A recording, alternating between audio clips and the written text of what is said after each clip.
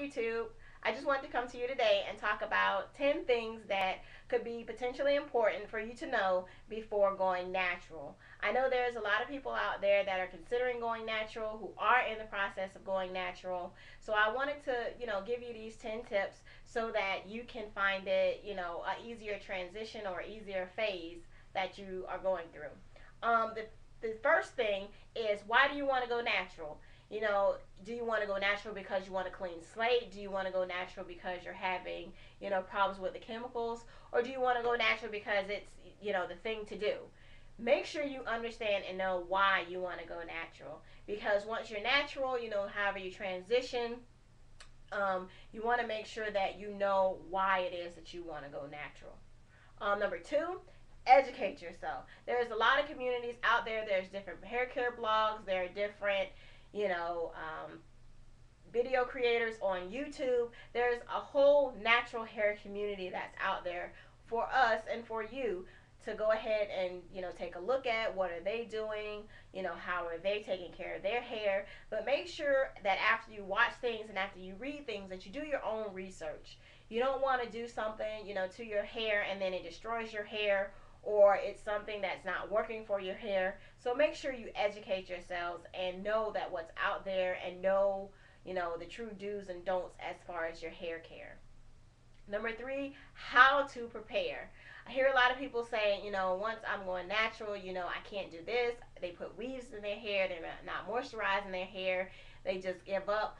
Once you prepare, making sure that you're, going out there and you're doing, the things, and you're taking care of your hair as if you were already natural.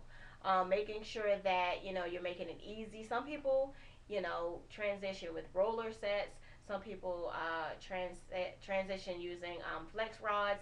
So find out, what's good with transitioning for you. Some people use braids, to transition out. But the only thing that I would say as far as using braids to transition is to make sure you're watching your edges. Because a lot of times you put the weaves and it's pulling, on your hair, and it's causing tension, and it's pulling your hair out of your hair fall. I mean, it's pulling your hair, sorry, out from the root, and which it's pulling your hair follicles out.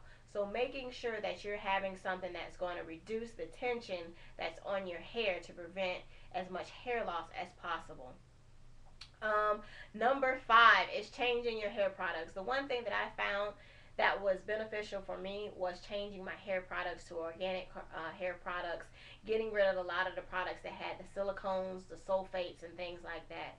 Once I started doing that, I noticed a difference in my hair.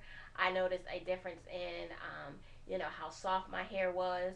And also, Carol's daughter has an oil infusion kit that you can use, and it really does work. I bought it like right before I transitioned, and I used it, and it did make my hair really easy to comb, and it was a lot of slip on there. So if you want to have that product, you can, buy that. It's $25.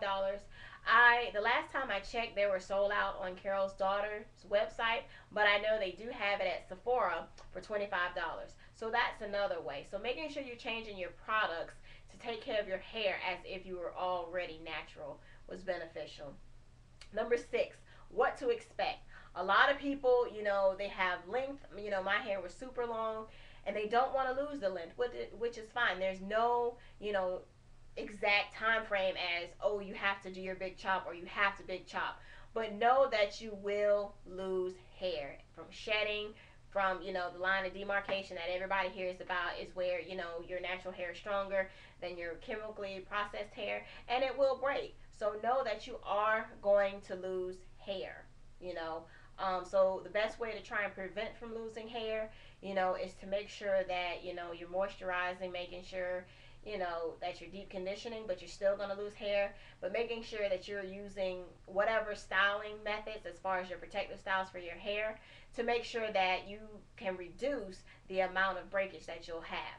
But you will still have breakage. So expect breakage, expect shedding. My hair shed like crazy. It was breaking, and I, didn't want to get to the point to where my hair was, at the ends, my natural hair was going out, and then I had, thin, relaxed hair on the end. So I just, did my big chop so that once my hair grows out, it'll be all thick and, healthy looking, and nice. So that's the one thing as far as that, to expect that your hair is going to break.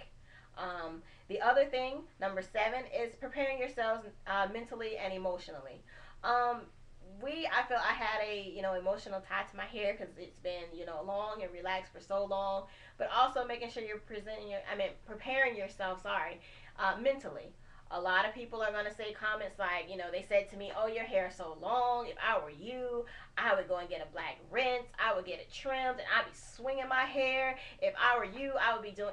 So you're going to get a lot of that. But no, if you know in the first place why you want to go natural, then it won't bother you. People are going to say comments, but you do you. That's the one thing, because, people thought, oh, she's not going to cut her hair, blah, blah, blah. And I showed up to work the next day and it was what? Gone. So make sure and you prepare yourself mentally and emotionally, because, people are going to say whatever they're going to say, but if you have a strong sense of self, you don't have to worry about that.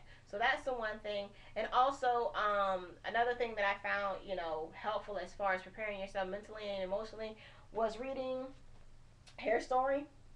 Um, I'm already a strong person, but that just helped me as far as some of the historical backgrounds by the historical background behind a lot of the ways that we view hair in America, and we as African Americans. So that was very beneficial. It talks about the paradigm shift of finding, creating the relaxer and the Jerry curls and S curls and dukes and waves. So that the good hair, bad hair thing. So that was very beneficial, and it was very empowering. So that was one way that I found just kind of sealed the deal for me, because I was a little unsure as to, I don't know if I want to do it. I have so much hair, and after I read that, I was like, I'm all in. So make sure you're preparing yourself mentally and emotionally. Start learning your hair. That's another thing. Once I was experimenting with products. When I started having new growth, I started, wetting my hair, and trying to play with, my natural hair to see, how it was going to react to things, and, what would work as far as, playing with the different oils and playing with the different creams and moisturizers and shampoos. So learn your hair. Start learning your hair. Read up on, the hair. I know they have the hair chart. Personally, I'm really not into that. I just know I have thick hair and it's extra, curly. But I don't really get into the hair charting system. I know that they suggest that if you want, to better care for your hair, that what's, if you're 3C, 3B, 4A, that the system so that you can get the right products and things for your hair. But that's the one thing. Learn your hair, know what works for it. I know I have extremely thick hair, so I have to moisturize, because my hair drinks moisturizer like there is no tomorrow. So learn your hair, because I may need the heavier things on my hair, but the thing is some people with thin hair, they may not need as much moisture. So figure out what it is that works on your hair.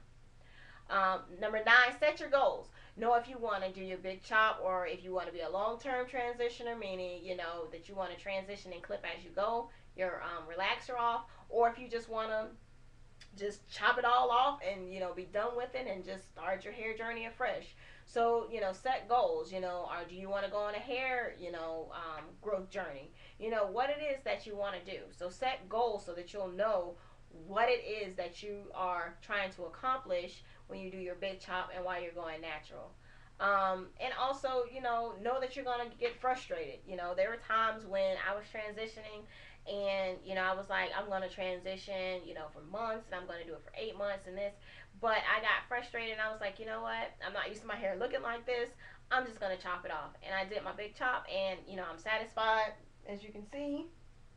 Got earrings, makeup, whatever you do, just make it your own. But know that you're going to get frustrated throughout this journey.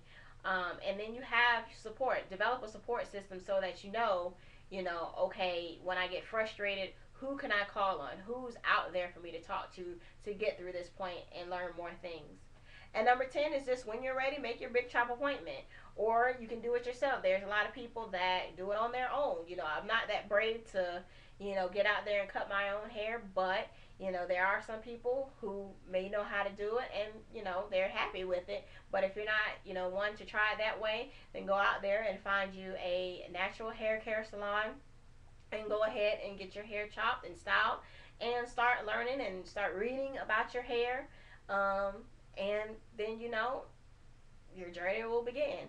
So I hope that these 10 things helps someone out there that's considering going natural. I'm also going to do a segment as far as what to do after you're newly natural or totally natural, because that's another thing I've been seeing is a lot of people don't know what to do with their hair, and it's sad that we have this hair on our heads that a lot of people or other races are amazed with, and we don't know how to take care of our own hair because we've had relaxers and chemicals in our hair trying to get it straightened, that we don't even know how to take care of our own natural hair.